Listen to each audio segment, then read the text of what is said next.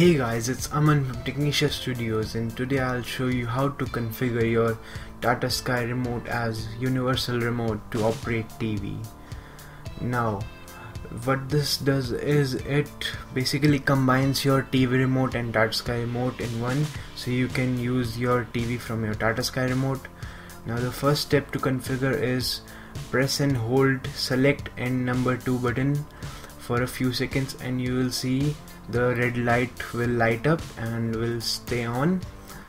Now you cannot configure the whole remote, but you can configure on 6 buttons, which are power, TV, mute, volume up, volume down, and help or AV. So you need to get your TV remote and then place both of them like this in front of each other with a few centimeters of gap. Now press the button on the Tata Sky Remote which you want to configure, and it will blink once, and then press the button on the TV remote which you want to set it as, and the light will blink twice. Now you have to do the same process for all of the 6 buttons: power, TV, mute, volume up, volume down, and help.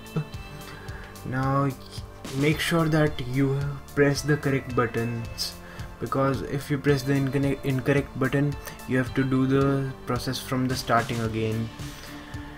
Now our remote has been configured now, and I'll show you that it is working with the TV.